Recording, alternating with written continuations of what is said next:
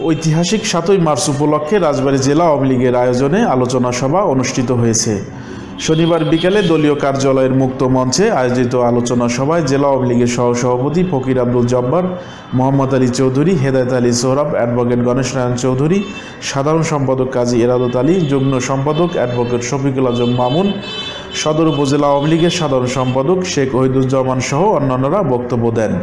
তবে আলোচনা সভায় শেষ বক্তার আগে জেলা আওয়ামী লীগের সহসভাপতি ও রাজবাড়ী ১ আসনের সংসদ সদস্য আলহাজ কাজী কেরামত আলীর নাম ঘোষণা করায় মঞ্চ থেকে নেমে দলীয় কার্যালয় ত্যাগ করেন তিনি।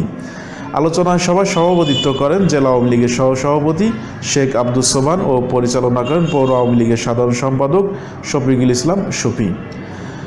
এর আগে সকালে দলীয় জাতীয় পতাকা উত্তোলন এবং বঙ্গবন্ধু শেখ মুজিবুর রহমানের প্রতিকৃতিতে পুষ্পমাল্য অর্পণ করেন নেতাকর্মীরা।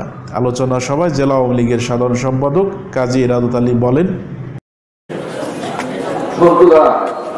শিল্পী যখন তার মনের মধ্যে লালন করে সে কিভাবে করবে, ঠিক তেমনি বঙ্গবন্ধু ৩৩ বছর সংগ্রাম আন্দোলনের মধ্য দিয়ে একটা সময় যখন পার হয়ে এসেছে, পাকিস্তানের নির্যাতন দুঃশাসনে বাঙালি জাতি যখন অতিষ্ঠ, তখন জাতির জনক বঙ্গবন্ধু শেখ মুজিবুর রহমান ৭ই মার্চের ভাষণে উনি ভাষণের মধ্য দিয়ে উনি বুঝিয়ে দিয়েছেন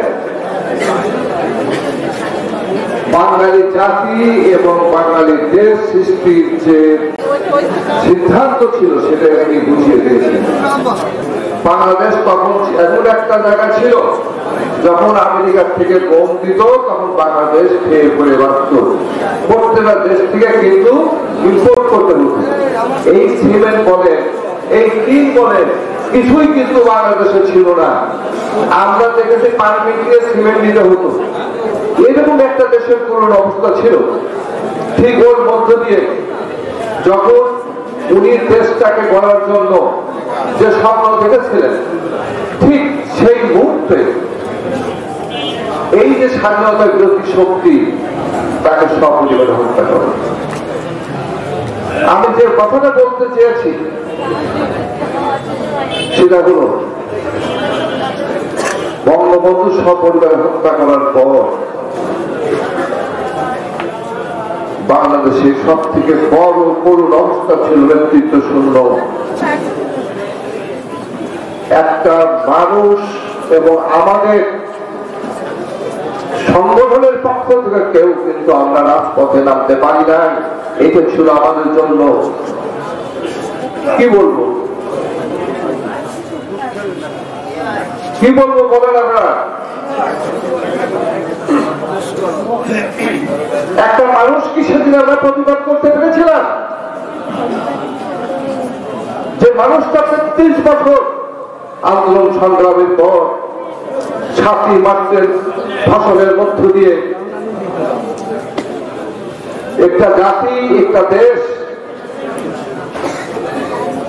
বিশ্বের দরবারে পরিচিতি এনে দিয়ে গেলেন, তার মৃত্যুর সময় আমরা একটা মানুষ হোক, একটা বাঙালি, একটা লোক রাজপথে নামতে পারি নাই।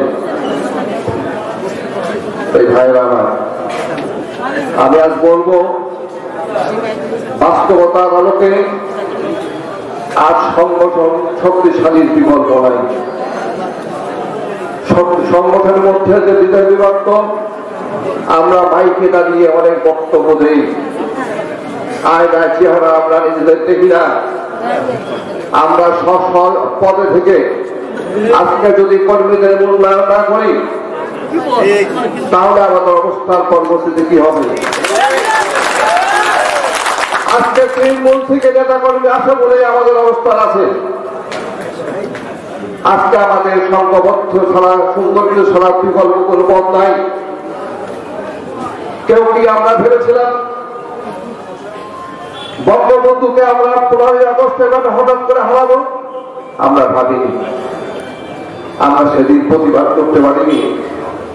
আল্লাহ না করুন আবার আমাদের জীবনে যদি এমন একটা ঘটনা বাস্তবতা এসে দাঁড়ায়, আর দল যদি সুসংগঠিত না হয়, আমাদের আমুল পরিবারের যারা আমরা আছে আমাদের অবস্থাটা কি হবে সেটা একটা ভেবে দেখবেন।